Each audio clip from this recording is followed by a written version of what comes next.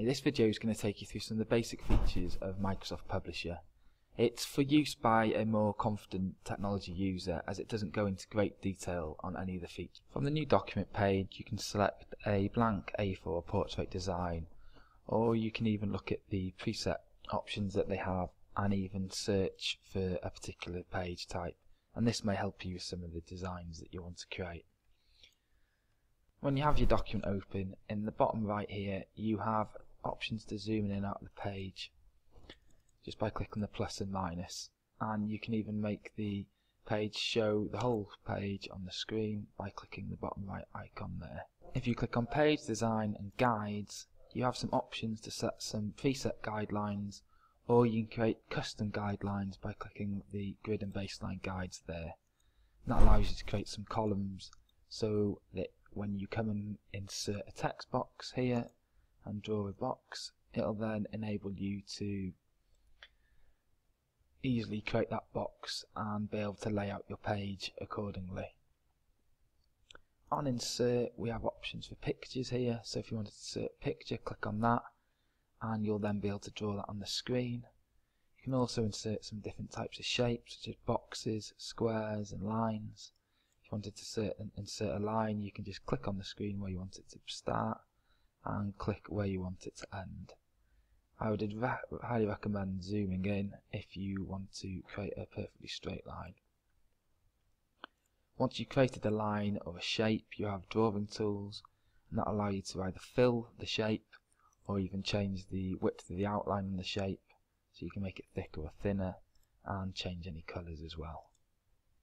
With the text boxes selected, you get additional tools for that also. You can format the text box, create additional columns within a text box, and also add shape fill. So if you wanted to give it a background colour or a shape outline, you can do that very easily with these tools. If I zoom in, you can see that a little bit better there. If you have some text in the box that you wish to add to it or format, you can do that by typing in some text, highlighting the text, and using the home option you have these font features here, and you can increase the size of it or change the size of the text and also change the font